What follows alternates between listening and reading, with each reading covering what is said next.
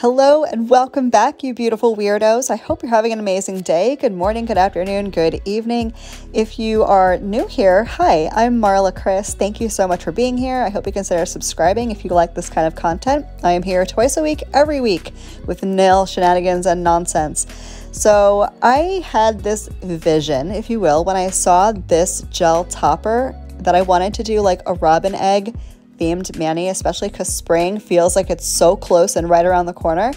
I know, it's barely March, but I am summoning spring. I am summoning and manifesting the spring energy. So we're gonna do a full pastel robin egg type mani. I'm using a lot of products from Revel Nail.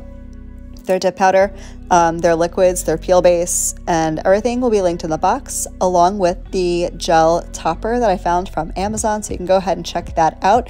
There are also discount codes for Revel Nail down in the box. It is an affiliate code, so if you use it, I appreciate you, and thank you, and we're friends now. So I'm going right in with this first color. You did see me mix it up a good deal.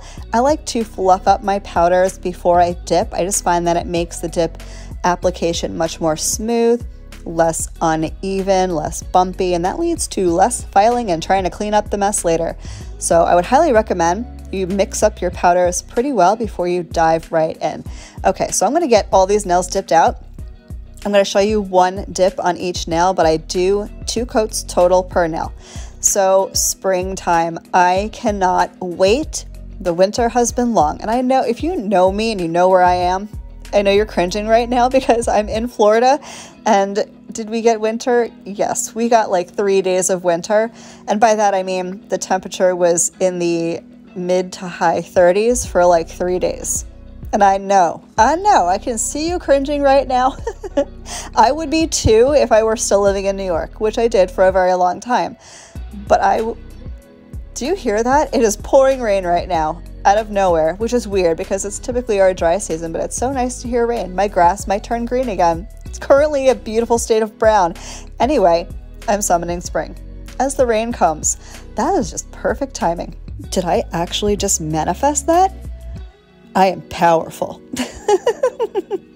Anyway, so spring is right around the corner, and this is gonna sound absolutely insane, but what I am most looking forward to for spring and summer is storm season. I love Florida storm season so much, 98% of it. I'm not a fan of the monsoons that I have to drive through that pop up out of nowhere, but I don't go anywhere. I'm a homebody. I go to the post office, I go to Target or Walmart once in a blue moon, I go to Starbucks sometimes. Other than that, I'm pretty much home, and I adore storm season, especially those late night storms or very early morning storms that just barely wake you up. Best moments in life, waking up to a thunderstorm. I love it with my whole entire heart. Are you guys envisioning and manifesting spring too? And what are you most excited about spring into summer? I would love to know. And is that like your favorite season, or are you like fall winter people? Again, being a Floridian, I don't really have a favorite season because we don't really have fall. Our palm fronds do not change colors. It just gets colder, that's it. But I am definitely a springtime junkie. I love everything about spring. You want to hear some weirdness? You guys know I'm like the biggest weirdo ever. The things that turn me on in this world are just bizarre. But one of my favorite springtime things is the smell of rain on hot asphalt. Is that so weird? The smell just turns me on. It does something to me. I don't know what it is. Grass too, like the smell of fresh cut grass that's getting rained on. I absolutely love it. And I'm highly allergic to literally everything. I'm allergic to Florida, but I don't care. I will take my Claritin or my Benadryl and just stuff my nose in all of these smells. I absolutely love it. Anyway, shall we talk about nails, or could we just talk about spring and smelling things and being weird? Because that's kind of more my jam at the moment. So I'm getting in with the last color on my thumbnail. You guys know, again, with my weirdness, I like to put my favorite color that I'm using on my thumbnail 99.9% of the time. So I had to put this adorable blue on my thumbnail. Here it is in 2 coats. I love it so much with my whole entire heart. So I've gotten my 2 dips done. I'm going to go ahead and activate. I usually do 2 coats of activator just for extra security when I go to file and buff. But if you feel like 1 coat of activator is adequate, stop at 1. It really, for me, depends on how many dips I do and force of habit. I'm just so used to doing 2 coats. So I'm going to go ahead and do 2 full coats of activator, and then I'm going to let it completely set and harden and dry down. It doesn't take very long. Revel's activator works fairly quickly, so it should be dry enough to encapsulate and file within about 2 minutes or so. While I'm thinking about it, I'm going to mention real quick, I get so many questions about the ring on my thumbnail, my thumb, period. It is a fidget ring. I have a whole collection of fidget rings. I love them so much, and they're all from Amazon. And if you check my Amazon storefront, down below in the description box, there is a category that says my favorite rings, and all the rings that you have ever seen me wear throughout life are down there, so you can check them out. They are stainless steel. I have a silver allergy. I cannot wear it. It'll turn me colors in literally 2.2 seconds and make me all sorts of itchy. So I'm a stainless steel person. So if you like that kind of thing, definitely go check it out. So I am encapsulating, and I know this is another topic of conversation for a lot of you. I get so many questions about why I cap with gel, and it is because it is easier. For me, it's just, I encapsulate with gel because it's idiot-proof, foolproof, and it's very easy, and it doesn't add bulk to the nail like clear acrylic or clear dip powder can. So I prefer to encapsulate with gel. If you have gel allergies, or if you just don't like using gel, you can absolutely just use your clear dip powder. I did file and buff off camera, but I will leave my whole filing and buffing routine down in the box in case you want to see it. Let's check out this Eggshell gel topper. So my first impression of this Eggshell gel topper is that it's pretty scarce. They're a little stingy with the eggshells, if I'm just being 100% honest.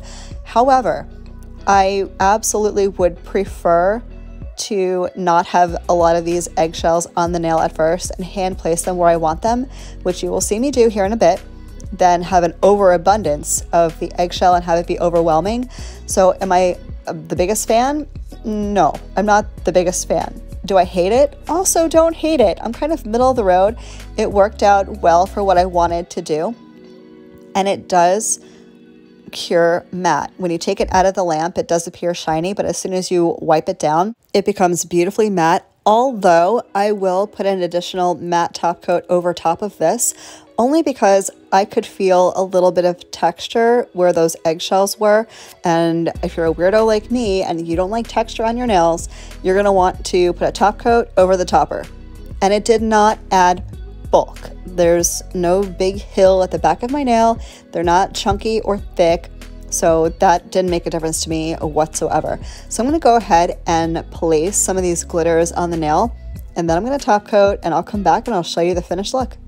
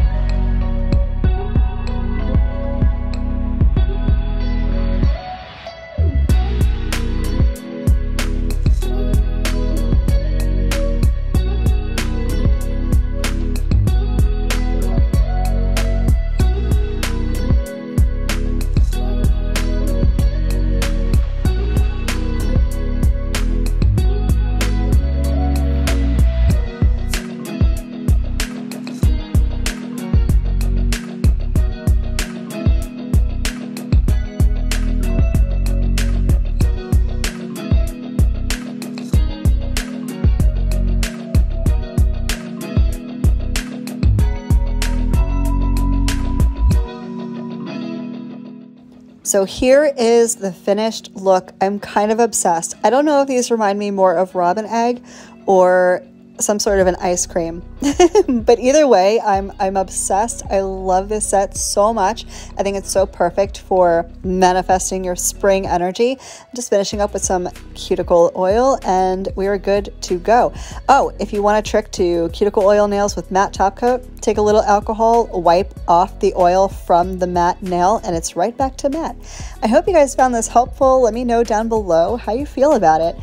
Thank you so much for hanging out with me today. Have a great rest of your day, and I'll catch you in the next one. Love you, bye.